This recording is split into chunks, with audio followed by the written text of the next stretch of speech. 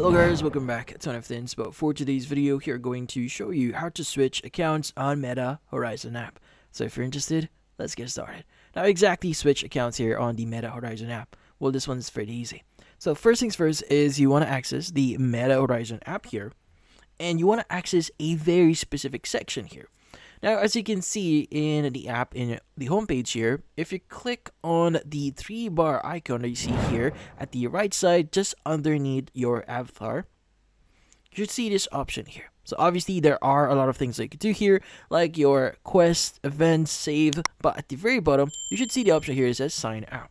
Now, in order for you to switch accounts for Meta Horizon, you need to sign up out of your account here and log in into your other account. Let's go and click on sign out. Let's go and click on log out to confirm that we want to sign out here.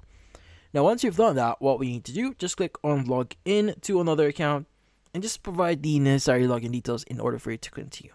Or you could continue with the email address here or with your Facebook account. But in this case, that's about it.